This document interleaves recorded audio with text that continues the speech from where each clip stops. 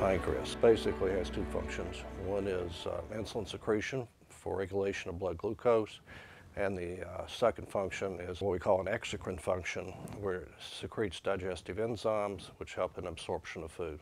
The most frequent symptom that patients get that alert us to a cancer is obstructive jaundice.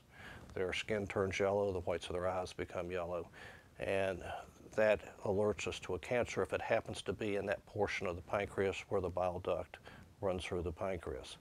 So some other some more vague symptoms, such as unexplained abdominal pain, weight loss of greater than 10%, onset of diabetes without any predisposing factors.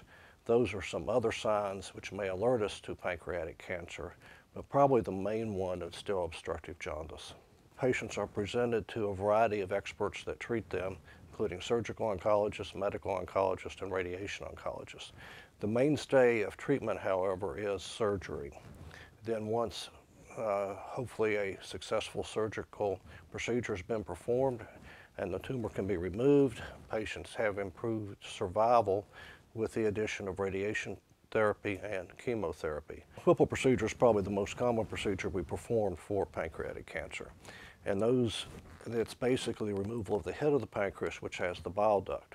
And we're finding the cancers earlier in that area because if they obstruct the bile duct early, frequently they have not grown to a size or spread outside the field where we can remove them surgically. As far as other technologies, basically the technology in the hospital, the advanced CT scanners, the advanced endoscopic ultrasound procedures done by my colleagues in GI.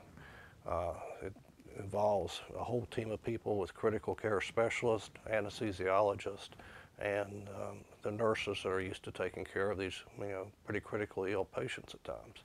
So it's a whole team approach, and fortunately we have a great team in place at St. Joseph's Candler. Even though the prognosis is not great with pancreatic cancer, it's improving every year. I think we're diagnosing the tumors earlier. I think our surgical results are better.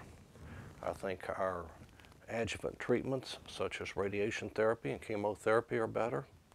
And hopefully genetics will play a role in the future to even let us intervene earlier than we are today.